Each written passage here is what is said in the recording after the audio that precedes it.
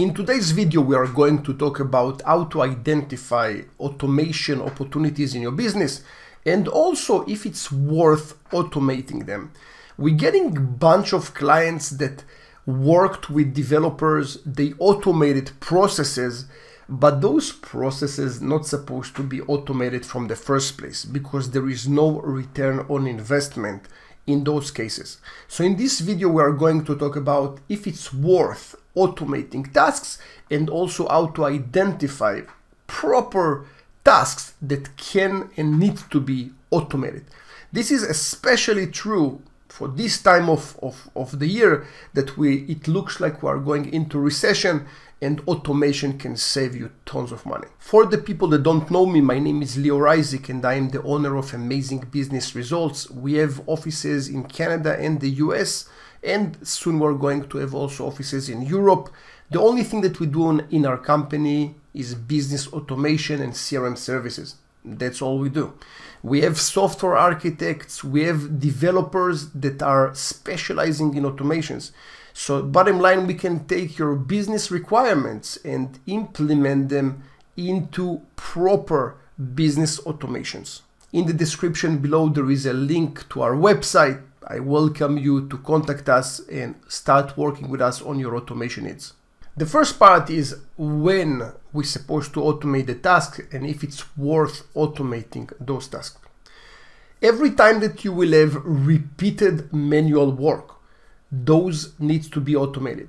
And I would say if you're investing, you or your team members, investing more than 10 hours a month on a regular basis on a specific manual task, that probably needs to be automated. It will save you lots of money in the long run. If you have an expensive task, such as sending an invoice whenever the job is done, or sending an invoice with the correct amount based on the work that was invested, or maybe taking a deposit and without a deposit not starting the work. And there are lots of examples of money-wise tasks. Also, when there is a reputation damage, as an example, when an employee is sending a quote to a client without a management approval, and then whenever the client approves the quote, the management will say, no, we cannot do that because the amounts that you selected are incorrect. And then they need to void the quote, which obviously cause lots of problems with the customer. So if there is a big financial damage or reputational damage related to a task, those also must be automated or be injected into a process. Whenever employees are losing time on tasks, for example, copy-paste or any kind of work that employees are spending and those can be automated, those need to be automated because employees will be probably your most expensive asset in the company. There are lots of times, and we see it all the time, that companies will have inefficient working habits. For example, whenever leads are coming into the website, an employee will need to remember to go to the website and download the leads, copy paste them into a sheet or maybe a CRM, contacting them and so on. All those can be fully automated because if you think about it, whenever leads are coming in, they need to be contacted almost immediately. And we can automate the entire process that leads that's coming to the website, going to the CRM automatically will send a text message or an email that says, hey, it's Leo, I'm working on your lead. I will give you a call back in a few minutes. I'm just on the phone or something like that. So there are lots of ways that we can start a lead process without even starting it. There are lots of times that employees will work in silos. Employees will not be connected to other employees, and that's always bad because when an employee is working in a silo, he's the only one who knows what's going on, and management will have no idea if the employee is actually working or not.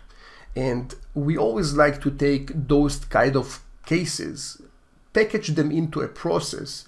And from one side, the employee will have a box that he needs to work in, that the management decided that this is the correct box. And from the other side, all this data will be presented to the management over reporting. So the management can see exactly what's going on with the employee, and the employee knows that he is being managed. So that's how it should be. And the last one, management is blind. We see it also all the time, even with big companies. For example, let's say a sales manager will have a bunch of salespeople. Every salesperson will do whatever he wants. Processes in those cases can cage the salespeople to work in a single unified way. And also it's very simple to bring new employees when there is a process in place. The first automation that I like to talk about is the manual work. We see it all the time that companies investing lots of time in manual work that can and need to be automated. An employee that you're paying, $4,000, $5,000, $6,000 a month needs to be more efficient. So the dollars that you're spending in the employee will go to a good place. Grabbing some kind of a document, copying information, pasting it into a different place, copying information from websites, creating invoices based on data that exists in your CRM or other places needs to be automated. There are two values to automate those processes. One, of course, you're not wasting money. And the other one, you're reducing errors, because humans will have hangover, they're sick, they have problems at home. Machine is just a machine. It's doing its thing again in a very consistent way. So manual work need to be automated. Any work that will have a step-by-step approach can and need to be automated. Instead of wasting time and teaching your employees how to create this step-by-step and oversee them that they're actually doing a good job, those need to be blueprinted and then automated. As an example, whenever a lead comes from the website into the CRM, an employee is supposed to start working with those leads. We would like to take those leads and put them into a blueprint. The blueprint will dictate how many times an employee is supposed to contact the lead before he can declare that this is a lost lead. What type of information will be extracted from the lead on the first meaningful meeting? How the meeting will be conducted, what type of questions the employee will ask, and so on. All that need to be in a process that the management decided that this is what the company requires the employee to do. And all those step-by-step approaches need and can be automated. Onboarding new employees is always a painful topic. Sometimes you will onboard an employee and in 1 or 2 months he will be gone. And then you wasted lots and lots of time and effort into this employee. In some cases, the employee will last just because you don't want to train again someone new. And the third case, which is the holy grail, you found a great employee and he survived everything. We like to take those and create full process of online learning that an employee will take, a course that will tell him about our company, our values, who we are, his role, what he's supposed to do, and that's even before he stepped into his position. In his first day, he will get tested and we can see if he actually took the course or if he understood anything from the course, and that will be a great filtration system for us. Also, when the employee is onboarded, I would like him to work with processes, which means instead of explaining a 20 pages process, the only thing that he needs to do is clicking on a button. The button will have some brain behind it, and the employee will just get an answer. As an example, do you have a driving license? Yes or no? If it's a yes, there will be one process. If it's a no, there will be a different process. And in this case, I'm saving the employee of learning. Why do I need a driving license and what to do in each case? The multiple data points automation is for me a virtual assistant killer, basically.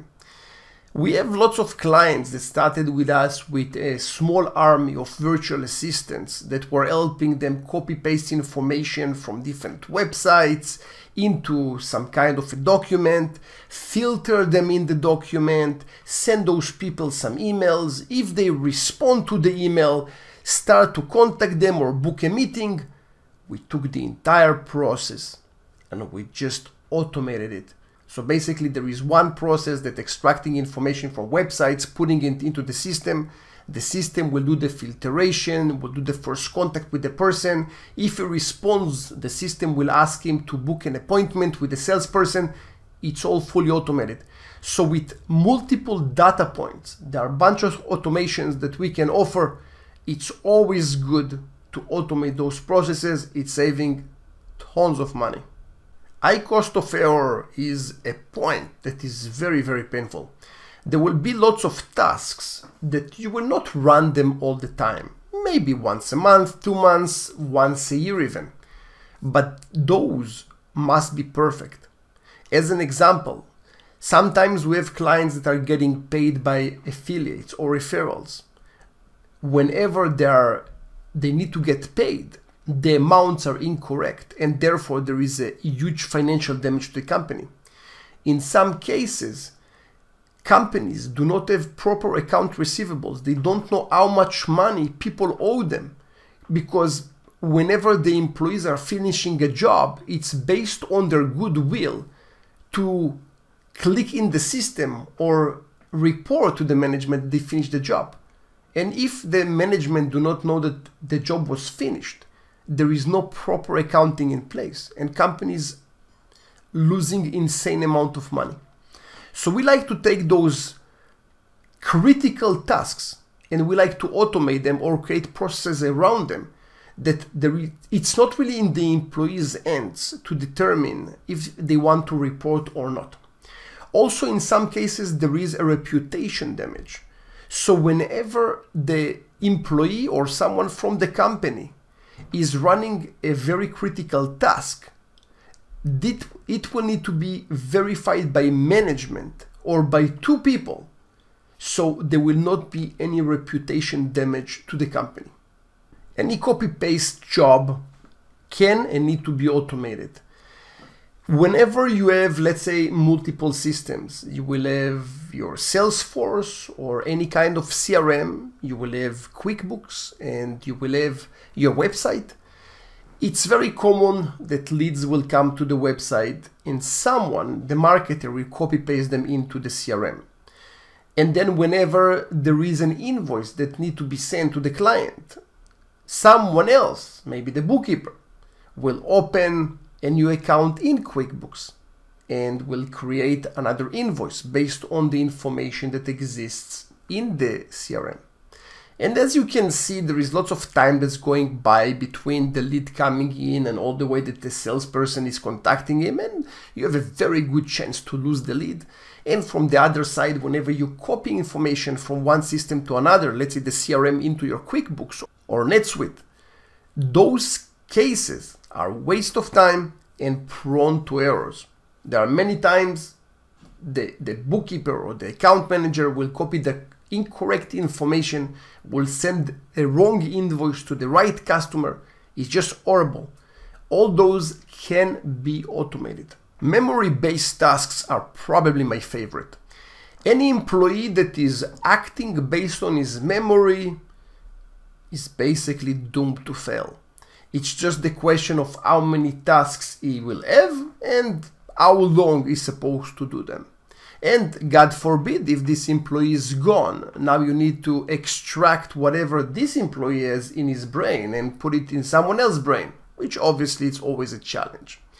When we wake up in the morning, we have about 50 to 70,000 thoughts a day. This is our limit, our capacity as humans. If we need to invest those in remembering things, the brain will float those things that we need to remember again, hundreds of times every hour, even though we don't know about it. It's being done subconsciously and it will exhaust us.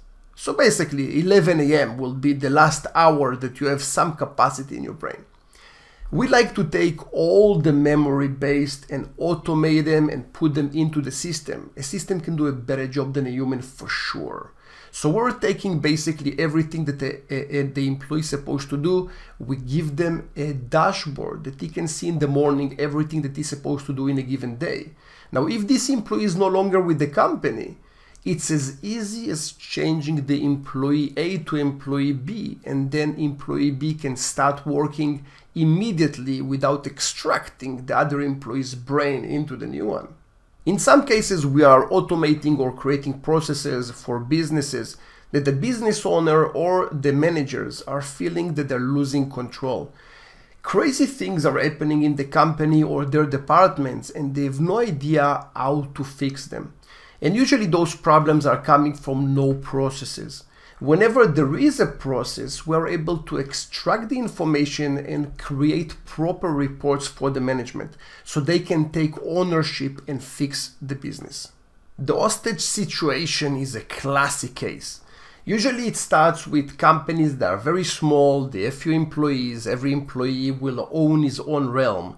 The company is now growing, and now you have those employees that they're basically holding the companies as hostages. They're the only one who knows their thing, the only one who knows how to operate their department or processes, and they will not share it with anyone. When you're coming as the owner and you want to extract the information, they will always resist. But when the company is creating processes and everybody is sharing their processes to automate their departments, usually employees will have no way to resist it, and they will cooperate, and their brain will be dumped into a process. And therefore, this is saving the day. Complex processes need to be automated, need to be into a blueprint. In my company, as an example, we have 2 different entities, and soon we're going to have 3 different companies, 3 different entities in 3 different countries with different bookkeeping systems, different invoices, different agreements. Each one of them will have different requirements. Just automating this piece will save probably around 5 hours per deal. Right now in my business, once I finish a sales meeting, it really takes me a click of a button to generate the correct estimate for the same company with the same rules, and everything is being done in the background. Okay, so complicated processes that can take 5 hours, even a day of work, can be as easy as a click of a button, and the system in the background is running all the processes for you and do it in a best way that a human can never do. So first of all, thank you very much for watching all the way to this point. In the next few weeks, I'm going to launch about 10 different automation videos with common automations that companies are using. And again, thank you very much. And if you like to work with us or inquire about our services, in the description below, there is a link to our website. I welcome you to meet me. Thank you very much. We'll see you in the next video.